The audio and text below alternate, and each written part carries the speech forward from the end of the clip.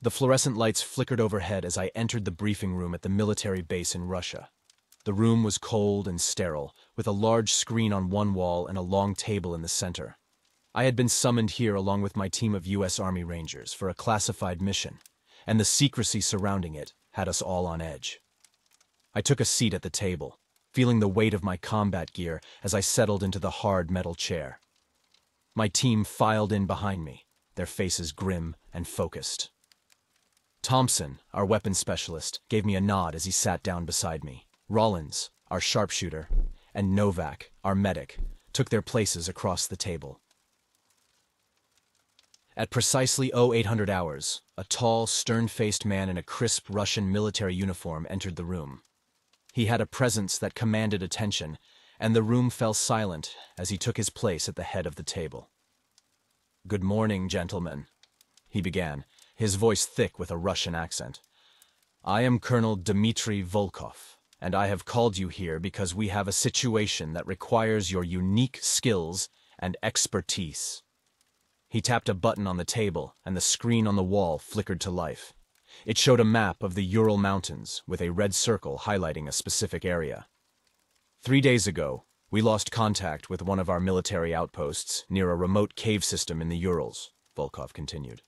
We sent a team to investigate, but they too have gone silent. We suspect that something sinister is responsible for their disappearance. The map zoomed in on the highlighted area, revealing a sprawling network of caves and tunnels that seemed to go on for miles. "Your mission is to travel to the outpost, assess the situation, and neutralize any threats you encounter," Volkov said, his gaze sweeping over each of us in turn. "You will be working closely with a team of Russian Spetsnaz operatives who will provide support and guidance as needed." I glanced at my team, seeing the determination in their eyes. We were no strangers to dangerous missions, but something about this one felt different. The unknown nature of the threat, combined with the remote location and the involvement of Russian special forces, added an extra layer of complexity to an already challenging assignment. "What do we know about the cave system?" I asked, leaning forward in my seat. "Very little," Volkov admitted. "It is an ancient network of tunnels that has never been fully explored. Our geologists believe it may be home to undiscovered species of flora and fauna, but beyond that, we have no solid intelligence." I nodded, my mind already racing with possibilities. "When do we leave?" "Immediately," Volkov replied. "Your gear is being loaded onto a transport aircraft as we speak. You will be flown to a forward operating base near the Urals, where you will rendezvous with the Spetsnaz team and begin your mission." He slid a folder across the table to me. "Here is all the information we have on the outpost and the surrounding area. Study it carefully, and brief your team on the details." I took the folder and stood up, my team following suit. "We won't let you down, Colonel." Volkov gave us a curt nod. "See that you don't, Captain. The lives of our men may depend on it." With that, he turned and left the room, leaving us to prepare for the mission ahead. As we gathered our gear and made our way to the waiting transport, I couldn't shake the feeling that we were walking into something far more dangerous than anything we had faced before. The unknown nature of the threat, the remote location, and the involvement of Russian special forces all added up to a mission that would test our skills and our resolve to the limit. But we were Army Rangers, and we had a job to do. Whatever was waiting for us in those caves, we would face it head-on and come out the other side stronger for it. At least, that's what I told myself as the transport lifted off and carried us into the heart of the Ural Mountains. The forward operating base was a hive of activity as our transport touched down on the rough tarmac. Russian soldiers hurried back and forth, loading gear and barking orders in their native tongue. The air was cold and crisp, with a biting wind that cut through even our thick combat fatigues. As we disembarked from the aircraft, a group of Spetsnaz operatives approached us. They were hard men, with weathered faces and eyes that had seen too much. Their leader, a tall, broad-shouldered man with a thick beard, stepped forward and extended his hand. "Captain Donovan," he said in heavily accented English, "I am Major Viktor Sokolov. My men and I will be accompanying you on this mission." I shook his hand firmly, noting the strength in his grip. "Glad to have you with us, Major. What's the situation on the ground?" Sokolov's face darkened. Not good, Captain. We lost contact with the outpost 3 days ago, and our initial recon team has not reported back. We fear the worst. I nodded grimly. Then we'd better get moving. The longer we wait, the worse it could get. We loaded our gear onto a pair of heavy-duty trucks and set off towards the outpost. The road was little more than a dirt track, winding its way through dense forests and over rocky terrain. As we bounced and jostled our way along, I couldn't shake the feeling of unease that had settled over me. After several hours of driving, we finally arrived at the outpost. It was a small, fortified compound nestled in a clearing at the base of a towering cliff face. As we approached, I could see that something was wrong. The gates were smashed open, and there were signs of a violent struggle everywhere. We disembarked from the trucks and made our way into the compound, weapons at the ready. The scene that greeted us was one of utter carnage. Bodies lay strewn about, their limbs twisted at unnatural angles and their faces frozen in expressions of terror. Blood stained the ground and walls, and strange claw marks had gouged deep furrows into the metal and concrete. As we moved deeper into the compound, the sense of unease grew stronger.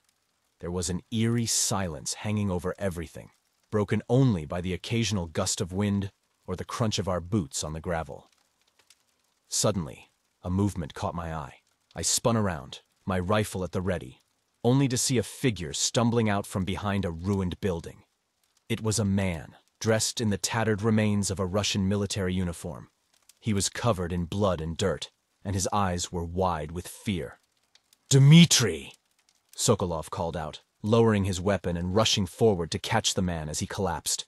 I hurried over, my team close behind. "What happened here?" I asked, kneeling down beside the injured soldier. Dmitri's eyes darted back and forth, as if searching for some unseen threat. It came from the caves," he stammered, his voice barely above a whisper. "A monster. Like nothing I've ever seen before. It killed everyone, tore them apart like they were nothing." I exchanged a glance with Sokolov, seeing the same grim realization in his eyes. Whatever had attacked the outpost was still out there, and it was our job to find it and eliminate it. "Where are these caves?" I asked, helping Dmitri to his feet. He pointed a shaking finger towards the cliff face. "There. A network of tunnels and caverns that go deep into the mountain. That's where it came from. And that's where it returned to after the slaughter."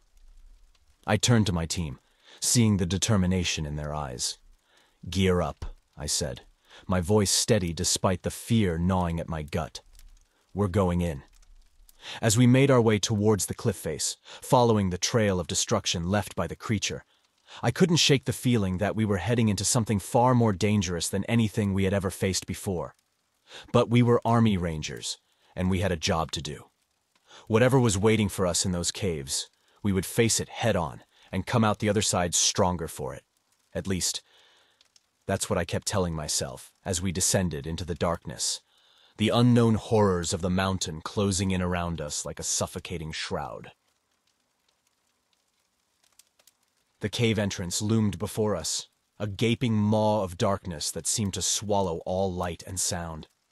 I could feel the hair on the back of my neck standing up as we approached, my fingers tightening instinctively around the grip of my rifle. We paused at the entrance, checking our gear and making sure everyone was ready. I could see the tension in my team's faces, but also the determination. We had a job to do, and we would see it through no matter what.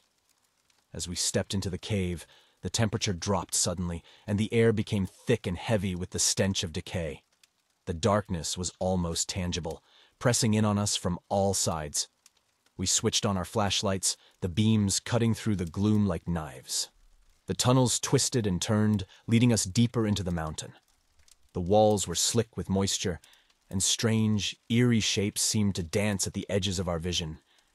Every sound was magnified, from the crunch of our boots on the rocky ground to the drip of water from the stalactites overhead.